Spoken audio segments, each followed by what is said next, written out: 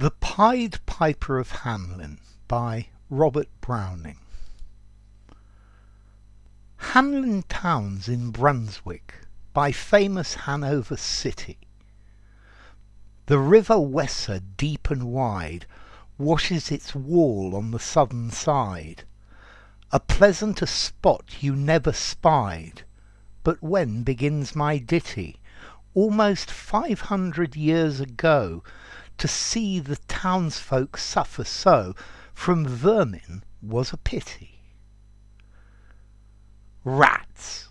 They fought the dog and killed the cats, and bit the babies in the cradles, and eat the cheeses out of the vats, and licked the soup from the cook's own ladles, split open the kegs of salted sprats, made nests inside men's Sunday hats, and even spoiled the women's chats by drowning their speaking with shrieking and squeaking in 50 different sharps and flats.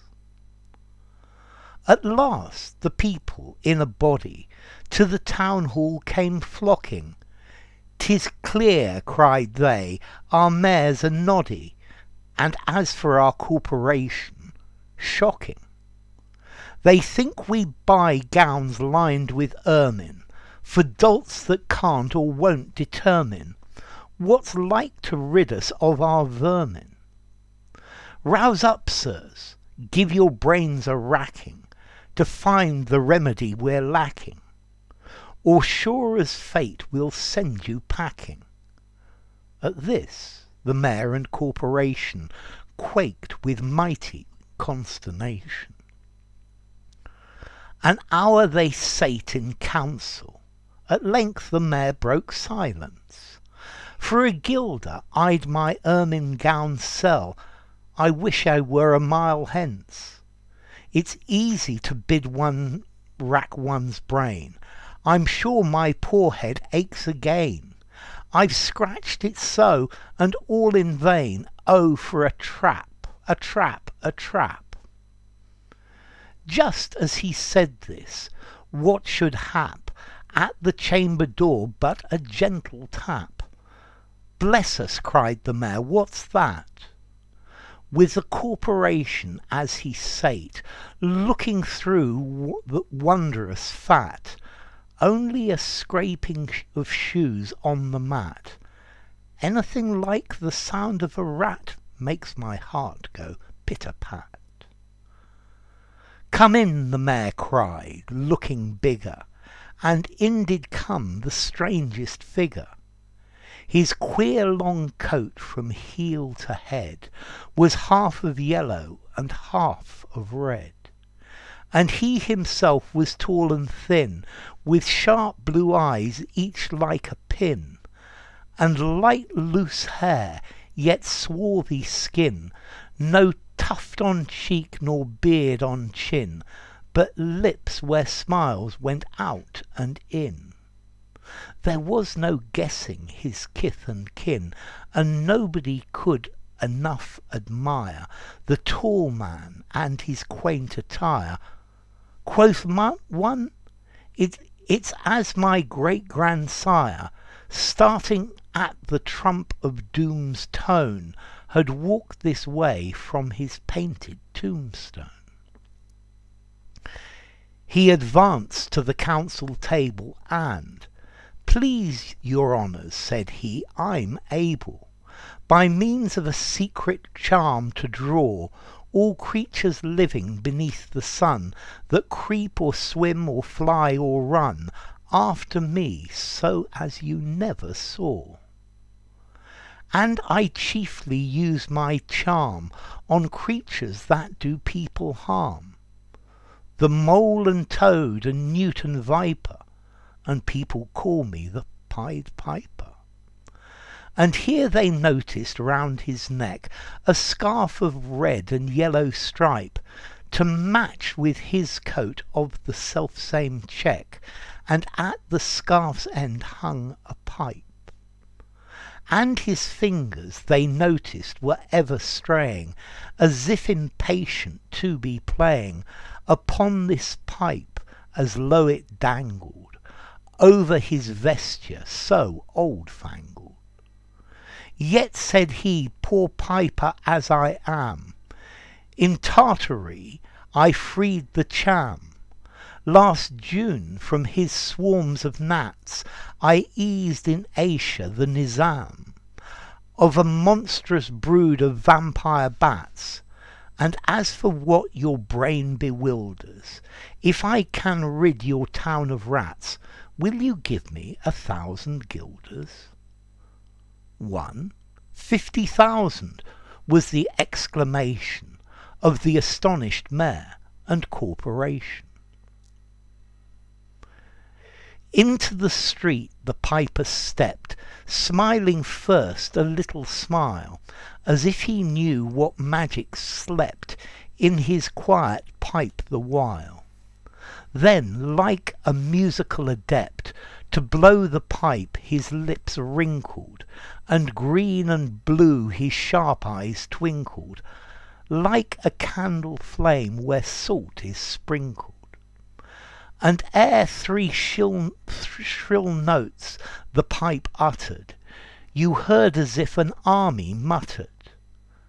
And the mumbling grew to a grumbling, and the grumbling grew to a mighty rumbling, and out of the house the rats came tumbling. Great rats, small rats, lean rats, brawny rats, brown rats, black rats, grey rats, tawny rats. Grave old plodders, gay young friskers, fathers, mothers, uncles, cousins, cocking tails and pricking whiskers. Families by tens and dozens, brothers, sisters, husbands, wives, followed the piper for their lives. From street to street he piped advancing, and step for step they followed dancing, until they came to the river Weser, wherein all plunged and perish, save one who, stout as Julius Caesar, swam across and lived to carry, as he the manuscript he cherished, to Ratland home his commentary, which was, at the first shrill notes of the pipe, I heard a sound as of scraping tripe, and putting apples wondrous ripe into a cider press's gripe, and a moving away of pickle tub boards, and a leaving a jar of conserve cupboards, and a drawing the corks of train oil flasks, and a breaking of the hoops of butter casks. And it seemed as if a voice, sweeter than by harp or by psaltery, is breathed called out, O rats, rejoice! The world is grown to one vast dry psaltery. So munch on, crunch on, take your nuncheon, breakfast, supper, dinner, luncheon. And just as one bulky sugar puncheon, ready staved like a great sun shone, glorious scarce an inch before me, just as methought it said, come bore me, I found the Weser rolling o'er me. You should have heard the Hamelin people ringing the bells till they rocked the steeple. Go, cried the mayor, and get long poles, poke out the nests and block up the holes, consult with carpenters and builders, and leave in our town not even a trace of the rats. When suddenly up the face of the piper perked in the middle of the market, with a first, if you please, my 1,000 guilders. 1,000 guilders! The mayor looked blue, so did the corporation too. For council diners made rare havoc with claret, Moselle, Vin de Grave, hock, and half the money would replenish their cellar's biggest butt with Rhenish. To pay this sum to a wandering fellow with a gypsy coat of red and yellow. Beside, quoth the mayor with a knowing wink, our business was done at the river's brink, We saw with our eyes the vermin sink, and what's dead can't come to life, I think. So, friend, we're not the folks to shrink from the duty of giving you something for drink, and a matter of money to put in your poke. But as for the gilders, what we spoke of them, as you know very well, was just in joke. Besides, our losses have made us thrifty. 1,000 guilders. Come, take 50. The piper's face fell, and he cried, "No trifling, I can't wait. Beside, I've promised to visit by dinner time Bagdat, and accept the prime of old head's cook's pottage, all he's rich in, for having left in the caliph's kitchen. Of a nest of scorpions no survivor, with him I proved no bargain driver. With you don't think I'll bait a stiver, and folks who put me in a passion may find me pipe after another fashion." "How?" cried the mayor. "Do ye think I'll brook being worse treated than a cook, insulted by a lazy ribald, with idle pipe and vesture piebald? You threatenous fellow, do your worst, blow your pipe there till you burst." Once more he stepped into the street, and to his lips again laid his long pipe of smooth straight cane, and ere he blew 3 notes, such sweet, soft notes, as yet musicians cunning ne'er gave the raptured air. There was a rustling that seemed like a bustling of merry crowds, justling at pitching and hustling. Small feet were pattering, wooden shoes clattering, little hands clapping and little tongues chattering, and like fowls in a farmyard when barley is scattering, out the children running. And the little boys and girls with rosy cheeks and flaxen curls, and sparkling eyes and teeth like pearls, tripping and skipping, ran merrily after the wonderful music with shouting and laughter. The mayor was dumb, and the council stood as if they were changed into blocks of wood, unable to move a step or cry to the children merrily skipping by, could only follow with the eye that joyous crowd at the piper's back. But how the mayor was on the rack, and the wretched council's bosoms beat, as the piper turned from the high street to where the Weser rolled its waters, right in the way of their sons and daughters.